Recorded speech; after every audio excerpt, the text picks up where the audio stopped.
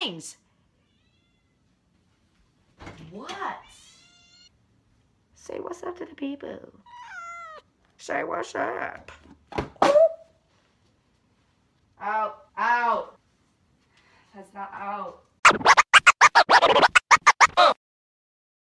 Hey guys, have you ever noticed how many people in your life say, I wish? Have you ever paid attention to how often you say that? I mean, I used to say it a lot too. And once you realize it and acknowledge it, you realize that you really need to cut that out. Like, why do we speak as if we're so incapable of being something or doing something and achieving at these things? Like, why do we act like we're waiting for this grand sign that says that we're meant to pursue this thing?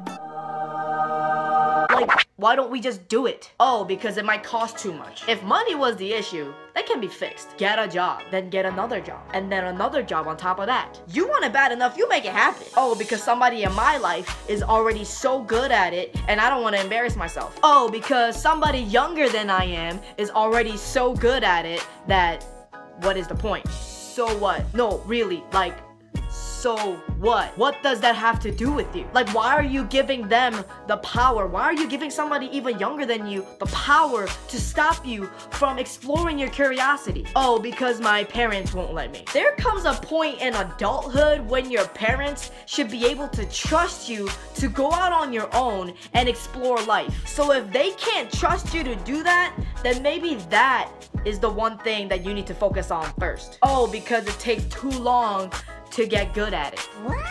Get out. Since when is there a shortcut to hard work? Since when is there a shortcut to experience? Since when is success a handout? And don't get me wrong, these are all legitimate reasons, but there comes a point when reasons start to become really annoying excuses. What if we can shift our focus into something that's more exciting about starting this new journey? Whenever I start something new, I don't focus on how much I suck at it. Because of course I'm bad at something if I'm first starting out with it. I don't say, damn it, I suck. I think I can't wait to get better. Yo, turn your I wish into I will. Once you do it once, you realize it's not that hard. You're literally just one decision away. You're literally one decision away from doing that thing that you've always wanted to do. You're one decision away from not living in your curiosity anymore. You're literally just one step away from thriving in this new passion of yours. You're literally just one step away. You're one step away. Yo,